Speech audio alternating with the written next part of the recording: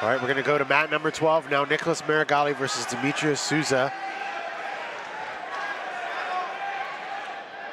Meregali, collar grip, blue kimono, collar and sleeve, pulling guard right away. De La Riva posture, grabbing the pant. Dimitrius shucking that leg pant down, or trying to.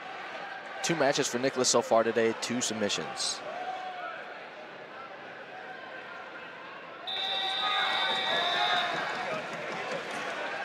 Dimitrius is a Pan champion, world silver medalist, Brazilian national champion, very high-level opponent in his own right. Nicholas now looking to work that single leg X position, switching between going for that far pant grip. Yeah, Nicholas is, once he gets this motion in that transition between De La Riva to single and to, you know, saddle and all these different positions, it's really, really hard to stop him, especially in the gi.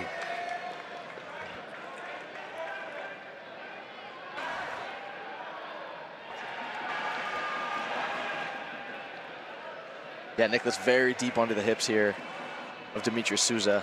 Very strong sweeping position. Now he's feeding that lapel. That's a very interesting grip switch. Maybe it'll help him pass that leg over his head and maybe attack the back. Nicholas has some incredible back attacks as well. Setting up that sit-up position now. Trying to keep Dimitrius' hands on the mat.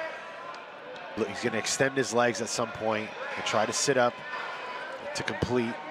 Dimitrius doing a good job of just, you know, maintaining his base, using that flexibility in his legs, and not really getting stretched out, and then uses the opportunity to backstep, but Nicholas recovers with the legs. Yeah, it almost feels like Nicholas is just kind of biding his time, waiting for the right moment to explode and come up and get the sweep. Yeah, it's tricky because, you know, Dimitrius has his base out, his feet are on the mat, his hands are on the mat. So if Meregali removes his feet to try to push Dimitrius one way or another, that also leaves an opening for Dimitrius to backstep or try to escape.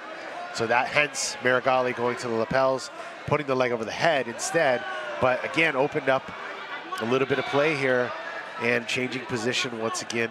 Beautiful step over, pass there by Dimitrius Souza, gets sucked right back into the guard of Meregali. Meregali's just able to recover so suddenly. It's just like you don't even see it, but it's like you blink and he's back to his favorite position right away. Yeah, Dimitrius did a great job of disengaging from that X guard, but like you said, Nicholas just gets right back into another one of his A-game positions. This De La Riva X does a great job at stretching people out and sweeping from there too.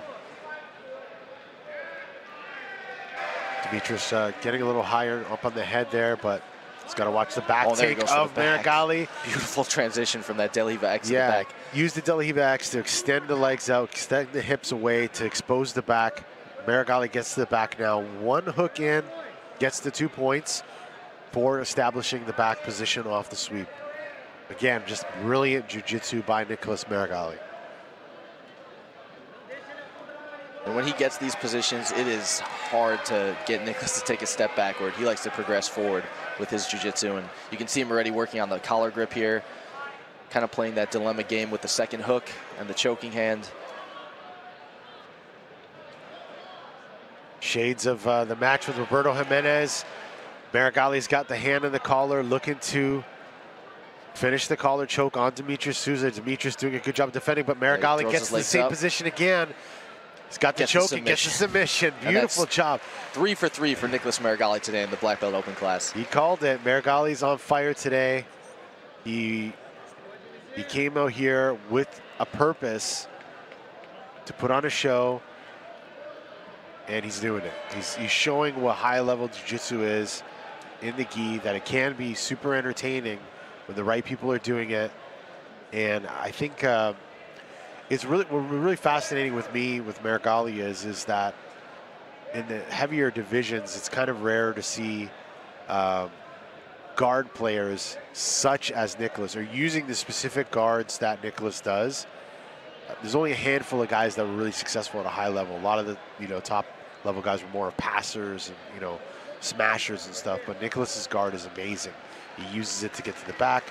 He can lasso, he can triangle, he can do pretty much everything. And what's even scarier, he's getting better at judo, his takedown defense, everything about, you know, his whole game is just getting better and better. So Meregali 3 for 3, as we mentioned, looking to go into the finals.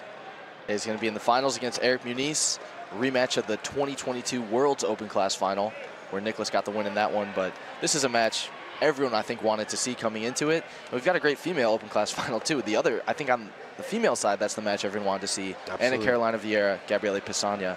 We got the replay now of Nicholas attacking the back, setting his hand in the collar, getting that submission over Dimitrius Souza. Use that De La Riva axe to extend the legs, get the hips away. When the hips are away, the back is exposed.